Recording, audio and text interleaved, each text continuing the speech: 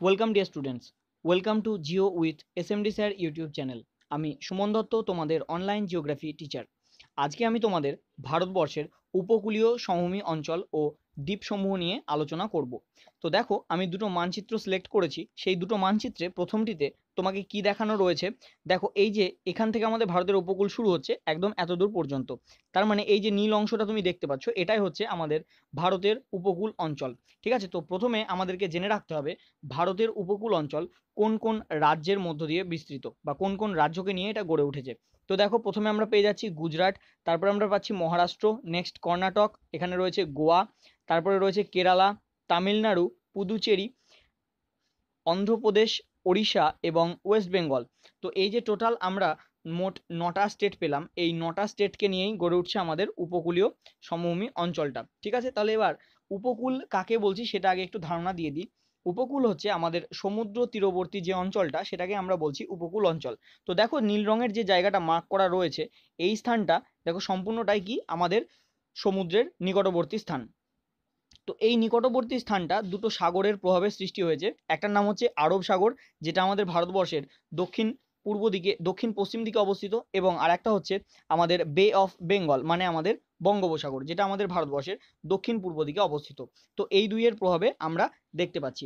তাহলে চলো পরবর্তী স্লাইডে আমরা এর বাকি অংশগুলো নিয়ে আলোচনা করব। তাহলে প্রথমে আমরা দেখছি আমাদের উপকূলীয় সমভূমি অঞ্চলকে আমরা দুটো ভাগে ভাগ করছি। একটার নাম হচ্ছে পূর্ব উপকূলীয় সমভূমি, আর একটার নাম হচ্ছে পশ্চিম উপকূলীয় সমভূমি। এখানে তুমি যে মানচিত্রটা দেখতে পাচ্ছ, কিভাবে বুঝবে কোনটা পশ্চিম কোনটা পূর্ব?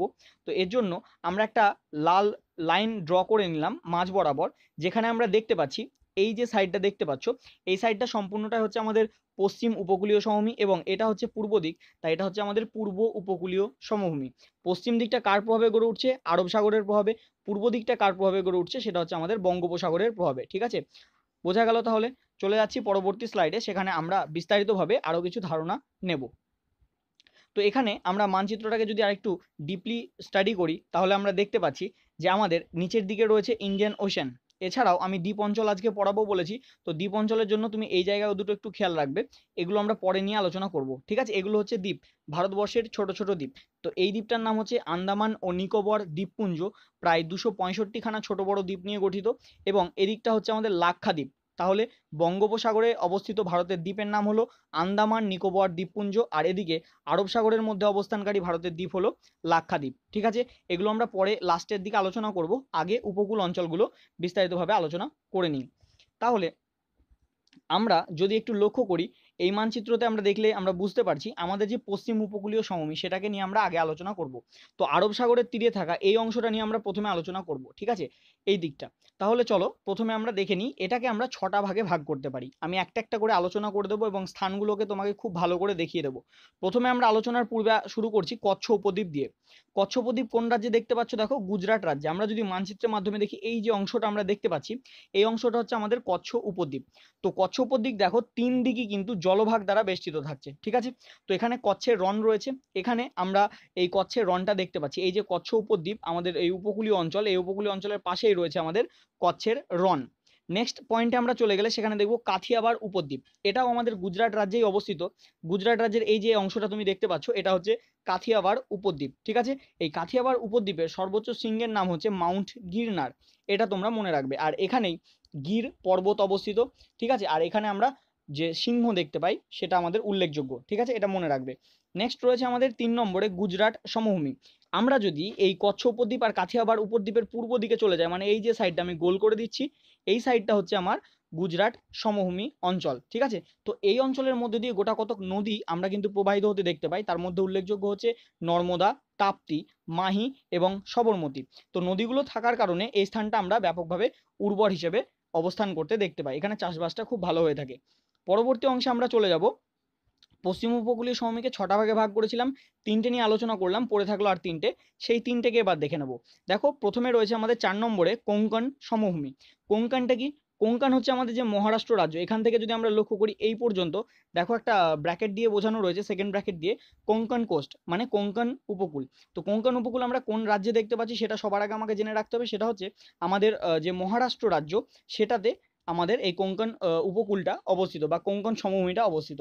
ঠিক আছে, তো ভারতের বৃহত্তম শহরের নাম হচ্ছে মুম্বাই, সেটাও কিন্তু আমাদের এই কোঙ্কন উপকূলেই অবস্থিত, এটা তোমরা মনে রাখবে। নেক্সট আমরা চলে যাচ্ছি কর্ণাটক উপকূলীয় সমভূমি। পরবর্তী অংশে আমরা যদি চলে আসি, সেখানে আমরা পেয়ে যাচ্ছি কর্ণাটক। তো এই যে অংশটা, এখানে আমরা দেখতে পাচ্ছি কি আমাদের কর্ণাটক সমভূমি। এর নিচে আমরা যদি চলে যাই, সেখানে আমরা পেয়ে যাব মালাবার কোস্ট বা মালাবার উপকূলীয় অঞ্চল, যেটা আমাদের কেরালা রাজ্যে অবস্থিত। মানে প্রশ্নটা অনেক সময় এভাবেও আসতে পারে যে মালাবার উপকূল কোন রাজ্যে অবস্থিত, সেক্ষেত্রে অ্যান্সার করতে হবে আমাদের কি কেরালা। তো এখান থেকে আমরা যে এই নিচের অংশটা দেখতে পাচ্ছি, এই টোটাল অংশটা হচ্ছে আমাদের মালাবার উপকূলের অন্তর্গত। ক্লিয়ার হলো সকলের? তাহলে টোটাল 6টা নিয়ে আমরা আলোচনা করলাম। কি কি? প্রথমে দেখেছিলাম আমরা কচ্ছ উপদ্বীপ, তারপর দেখলাম কাথিয়াবাড় উপদ্বীপ, নেক্সট এখানে দেখলাম গুজরাট সমভূমি, তারপরে দেখলাম মহারাষ্ট্রের কোঙ্কন উপকূল, তারপরে দেখলাম কর্ণাটকের কর্ণাটক উপকূল, এবং সবার শেষে আমরা আলোচনা করলাম কেরালার মালাবার উপকূল। তো এই সমস্তগুলো ভারতবর্ষের পশ্চিম দিকের পার্ট ছিল, এগুলো নিয়ে আমরা আলোচনা করে নিলাম। এবার আমরা পূর্ব দিকটা নিয়ে আলোচনা করব। তো পূর্ব দিকে যাওয়ার পূর্বে তোমরা আমাদের ভিডিওটা যদি ভালো লেগে থাকে তাহলে অবশ্যই একটা লাইক করো, আর ভিডিওটাকে তোমার বন্ধুদের মাঝে শেয়ার করে দিতে ভুলে যেও না। আর যদি চ্যানেলে নতুন হও তাহলে চ্যানেলটিকে অবশ্যই আমাদের সাবস্ক্রাইব করে রাখো, ঠিক আছে?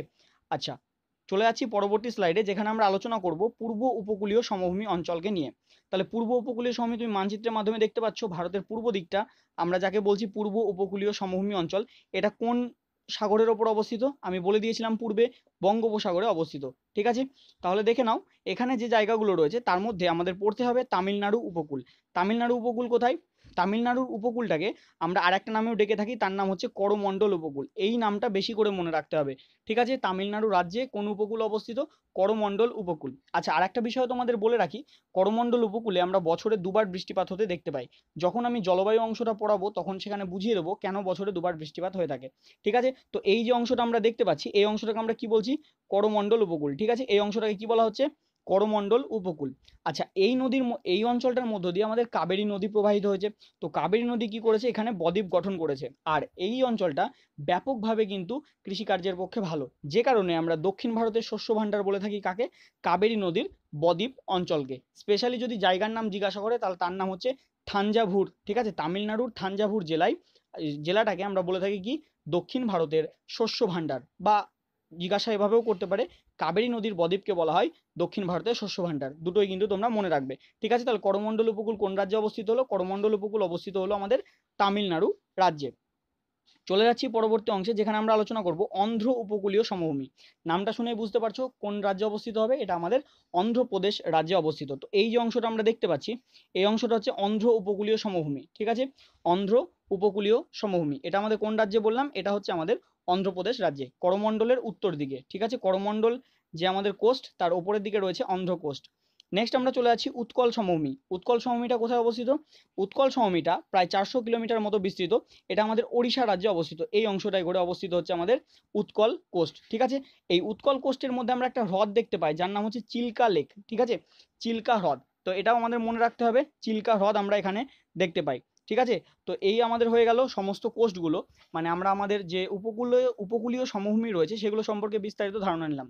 আমরা পশ্চিম দিকে 6খানা পার্ট পড়ে নিলাম এবং পূর্ব দিকের 3খানা পার্ট কিন্তু আমরা বিস্তারিতভাবে আলোচনা করলাম উইথ ম্যাপ। আশা করি এই জায়গাগুলো তোমাদের বুঝতে আর কোনো প্রবলেম থাকবে না। দেখো, আমার দায়িত্ব হচ্ছে তোমাকে বুঝিয়ে দেওয়া, আমি তোমাকে জায়গাগুলো বুঝিয়ে দেবো কোনটা কেন কিভাবে হলো। পড়া করার দায়িত্বটা কিন্তু সম্পূর্ণরূপে তোমার। আমি তোমাকে গাইড করছি, তুমি যদি ভালোভাবে পড়ে যাও তাহলে নিশ্চয়ই তোমার রেজাল্ট খুব ভালো হবে। চলো পরবর্তী অংশে। এবার আমাদের একটা প্রশ্ন পরীক্ষার জন্য যেটা খুবই গুরুত্বপূর্ণ, সেটা হচ্ছে পশ্চিম উপকূলীয় সমভূমি ও পূর্ব উপকূলীয় সমভূমির মধ্যে একটা পার্থক্য কিন্তু পরীক্ষায় এসে থাকে। তাহলে সেটা আমরা দেখে নেব। দেখো, ভারতের পশ্চিম দিক বরাবর কচ্ছের রণ থেকে কন্যাকুমারিকা পর্যন্ত উপকূলীয় সমভূমিটা হচ্ছে আমাদের পশ্চিম উপকূলীয় সমভূমি। তারপরে দেখো, ভারতের পূর্ব দিকে আমরা যদি দেখি তাহলে পশ্চিমবঙ্গ থেকে কন্যাকুমারিকা পর্যন্ত অংশটা হচ্ছে পূর্ব উপকূলীয় সমভূমির অংশ। নেক্সট দেখো, পশ্চিম উপকূলীয় সমভূমিটির দৈর্ঘ্যে সংকীর্ণ, তবে এর উচ্চতাটা পূর্ব উপকূলীয় সমভূমি অপেক্ষা বেশি। আর পূর্ব উপকূলীয় সমভূমিতে আমরা কি দেখছি? এর বিস্তৃতি অপেক্ষাকৃত অনেকটা বেশি, কিন্তু এর উচ্চতাটা কম। তাহলে উচ্চতা কার বেশি হলো? পশ্চিম উপকূলীয় সমভূমির উচ্চতা বেশি হলো। আর উচ্চতা বিস্তৃতি কার বেশি হলো? সেটা হলো পূর্ব উপকূলীয় সমভূমির। নেক্সট দেখো, পশ্চিম উপকূলীয় সমভূমিতে আমরা কিন্তু নদীর মোহনায় কোনো ধরনের বদ্বীপ সৃষ্টি হতে দেখতে পাই না। পশ্চিম উপকূলীয় সমভূমিতে, ঠিক আছে, বা পশ্চিমের উপকূল অঞ্চলে আমরা কোনো বদ্বীপ সৃষ্টি হতে দেখতে পাচ্ছি না। অপর ক্ষেত্রে আমরা যদি পূর্ব দিকটাকে নিয়ে আলোচনা করি, সেখানে কিন্তু আমরা কিছু বদ্বীপ সৃষ্টি হতে দেখতে পাই। যেমন একটু আগে আমরা পড়লাম কাবেরী নদীর বদ্বীপ অঞ্চলটাকে আমরা কি বলছি, দক্ষিণ ভারতের শস্য ভাণ্ডার, তার মানে সেখানে নিশ্চয়ই বদ্বীপ গড়ে উঠেছে। ক্লিয়ার হলো সকলের? তারপরে দেখো এই সমভূমি অঞ্চলে আমরা, এটা একটু টাইপিং মিস্টেক হয়ে গেছে, হ্রদ হবে, ঠিক আছে। তো এই সমভূমি অঞ্চলে আমরা বিভিন্ন হ্রদ এবং উপহ্রদ দেখতে পাই, কিন্তু পূর্ব উপকূলীয় সমভূমির মধ্যে আমরা হ্রদ আর উপহ্রদ তেমনভাবে চোখে দেখতে পাই না, বা থাকলেও এর পরিমাণটা অনেক কম। পশ্চিম উপকূলীয় অংশে এর কিন্তু মানে সংখ্যাটা অনেক বেশি।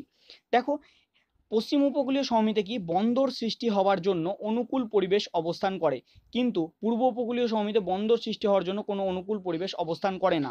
নেক্সট আমরা দেখব পশ্চিম উপকূলীয় সমভূমিটা অনুর্বর হওয়ায় এখানে জনবসতি অপেক্ষাকৃত কম, কিন্তু আমরা যদি দেখি তাহলে আমরা দেখতে পাবো যে আমাদের পূর্ব উপকূলীয় সমভূমিটা কি অপেক্ষাকৃত উর্বর, যে কারণে এখানে মানুষজন কিন্তু অনেক বেশি বসবাস করে থাকে। তো এই প্রশ্নটি কিন্তু তোমাদের জন্য খুবই গুরুত্বপূর্ণ, পশ্চিম উপকূলীয় সমভূমি ও পূর্ব উপকূলীয় সমভূমির মধ্যে একটা পার্থক্য নিরূপণ করো। তো এটা পরীক্ষায় খুবই গুরুত্বপূর্ণ, তোমরা ভালো করে দেখে রাখবে। কেমন? চলে যাচ্ছি পরবর্তী স্লাইডে। এবার আমরা দেখে নেব আমাদের ভারতবর্ষের যে দ্বীপ অঞ্চলগুলো রয়েছে। তো আমি তোমাদের প্রথমে এই জায়গাটা দেখিয়েছিলাম, যেখানে আমাদের কিছু ছড়িয়ে ছিটিয়ে, বিক্ষিপ্তভাবে ছড়িয়ে ছিটিয়ে থাকা কিছু দ্বীপ আমরা দেখতে পাই, যার নাম হচ্ছে লাক্ষাদ্বীপ, সেটা আরব সাগরে অবস্থিত, এবং এদিকে বঙ্গোপসাগরে অবস্থিত যেটা, তার নাম হচ্ছে আন্দামান নিকোবর দ্বীপপুঞ্জ। ঠিক আছে, তাহলে চলো আর দেরি না করে সমস্ত জায়গাগুলোকে দেখে নিই। তাহলে আমরা আমাদের দ্বীপপুঞ্জকে দুটো ভাগে ভাগ করছি, একটা হচ্ছে বঙ্গোপসাগরে যেগুলো দেখতে পাচ্ছি সেগুলো হচ্ছে বঙ্গোপসাগরীয় দ্বীপপুঞ্জ, এটা ঠিক আছে, বঙ্গোপসাগরীয় দ্বীপপুঞ্জ। আর আরব সাগরীয় দ্বীপপুঞ্জ কোনটা? এই যে এটা, ঠিক আছে, আরব সাগরে যেটা দেখতে পাচ্ছি সেটা হচ্ছে আরব সাগরীয় দ্বীপপুঞ্জ। পরবর্তী স্লাইডে আমরা বিস্তারিতভাবে এ সম্পর্কে আলোচনা করব। দেখো এখানে আমি মানচিত্রের মাধ্যমে তোমাকে দেখানোর চেষ্টা করেছি। এই যে অংশটা দেখতে পাচ্ছ এটা হচ্ছে আমাদের আন্দামান নিকোবর দ্বীপপুঞ্জ। তো এর মধ্যে কি কি আছে দেখো, এর মধ্যে আছে গ্রেট আন্দামান নিকোবর, ঠিক আছে, এই সমস্ত কিছু জায়গা নিয়ে বা এই সমস্ত কিছু দ্বীপ নিয়ে আমাদের কিন্তু গঠিত হচ্ছে এই অংশটা, ঠিক আছে। তো এই যে তোমরা দেখতে পাচ্ছ এই পুরো অঞ্চলটা হচ্ছে আন্দামান নিকোবর দ্বীপপুঞ্জ, মানে অনেকগুলো দ্বীপের সমষ্টিতে গঠিত হয়। কতগুলো দ্বীপ আছে? প্রায় 265টা ছোট বড় দ্বীপ নিয়ে গড়ে উঠেছে এই আন্দামান নিকোবর দ্বীপপুঞ্জ। এবার এই আন্দামান নিকোবর দ্বীপপুঞ্জে কি রয়েছে, একদম শেষের অংশে এই যে এই জায়গাটায় করে আমরা কি দেখতে পাই, আমাদের ইন্দিরা পয়েন্ট, যেটা ভারতের দক্ষিণতম বিন্দু। ঠিক আছে, তোমরা আমাকে কমেন্ট বক্সে জানাও যে ভারতবর্ষের মূল ভূখণ্ডের দক্ষিণতম বিন্দু, এই যে অংশটা আমি মার্ক করে দিলাম, এটার নাম কি? ঠিক আছে, আর আমি তোমাদেরকে বলে দিলাম আমাদের যে ভারতবর্ষের দক্ষিণতম বিন্দু যার নাম ইন্দিরা পয়েন্ট, সেটা আমাদের এই অংশে অবস্থান করছে। ইন্দিরা পয়েন্টের কিন্তু নাম আর একটা রয়েছে যার নাম হচ্ছে পিগমিলিয়ন পয়েন্ট। অনেক সময় পিগমিলিয়ন পয়েন্ট দিয়েও তোমার পরীক্ষায় কিন্তু দিয়ে দিতে পারে, তো নামটা যেন গুলিয়ে না যায়। আচ্ছা, এরপরে আমরা দেখব এই অঞ্চলের সর্বোচ্চ শৃঙ্গের নাম, মানে আন্দামান নিকোবরের সর্বোচ্চ শৃঙ্গের নাম হচ্ছে স্যাডেল পিক। কি নাম? Saddle pick. ঠিক আছে, আমরা আন্দামান নিকোবর দ্বীপপুঞ্জের মধ্যে দুটো আগ্নেয়গিরি দেখতে পাই, একটা নাম ব্যারেন আর একটা নাম হচ্ছে নারকোন্ডাম। আর আন্দামান নিকোবরের মাঝখান দিয়ে চলে গেছে 10 ডিগ্রি চ্যানেল, মানে 10 ডিগ্রি অক্ষরেখা। ঠিক আছে, আমরা যদি এই বরাবর একটা লক্ষ্য করি তাহলে আমরা 10 ডিগ্রি অক্ষরেখা দেখতে পাবো। ঠিক আছে, এই যে তোমার এখানে দেখো 10 লেখা রয়েছে, তো এই বরাবর আমরা দেখতে পাচ্ছি 10 ডিগ্রি অক্ষরেখাটা। ক্লিয়ার হলো সকলের? চলে যাব এরপরে আমরা পরবর্তী অংশে, যেখানে আমরা দেখে নেব আরব সাগরীয় দ্বীপপুঞ্জগুলোকে। তো আরব সাগর কোনটা?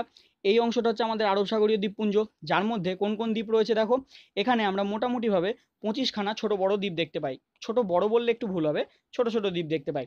তো এর যে বিস্তৃতি সেটা আমরা যদি দেখি, এই যে অংশটা আমাদের ভারতের মেনল্যান্ড, এখান থেকে এর যে দূরত্ব, এখান থেকে এর দূরত্ব, এই যে এই অঞ্চলটা থেকে এটার দূরত্ব কত? 324 কিলোমিটার। তার মানে আমরা সমুদ্রপথে কেরালা থেকে যদি 324 কিলোমিটার পথ অতিক্রম করি, তবে আমরা কোথায় গিয়ে পৌঁছাবো? আরব সাগরীয় দ্বীপপুঞ্জের মধ্যে পৌঁছাবো। তো এখানে যে দ্বীপগুলো দেখতে পাই তার মধ্যে উল্লেখযোগ্য দ্বীপ হচ্ছে লাক্ষাদ্বীপ, আমিনদিঘি ও মিনিকয়। ঠিক আছে, এগুলো সবই হচ্ছে প্রবাল দ্বীপ। এটা মনে রাখবে, প্রবাল হচ্ছে সামুদ্রিক একটা কীট যাদের দেহাবশেষ থেকে সৃষ্টি হয়েছে এই দ্বীপগুলো। এটা মনে রাখবে, কারণ প্রশ্নে অনেক সময় তোমাকে দিয়ে দেবে যে ভারতবর্ষের একটি প্রবাল দ্বীপের নাম লেখো, তো কি নাম লিখবে তোমরা? লাক্ষাদ্বীপ, আমিনদিঘি, মিনিকয়, এই সমস্তগুলোই হয়ে যাবে আমাদের প্রবাল দ্বীপ। মানচিত্রের মাধ্যমে জিনিসটা তোমার ক্লিয়ার করে দিলাম, তাহলে তোমাদের আর কোনো বোঝার কোনো প্রবলেম থাকলো না। আশা করি ভিডিওটি তোমার ভালো লেগেছে। ভিডিওটি যদি ভালো লাগে তাহলে অবশ্যই আমাদেরকে একটা লাইক করো, আর আমাদের চ্যানেলটিকে সাবস্ক্রাইব করতে একদম ভুলে যেও না। দেখা হবে তোমাদের সাথে পরবর্তী আবার ভিডিও নিয়ে। ততক্ষণ পর্যন্ত সকলে ভালো থেকো, সুস্থ থেকো। Good bye.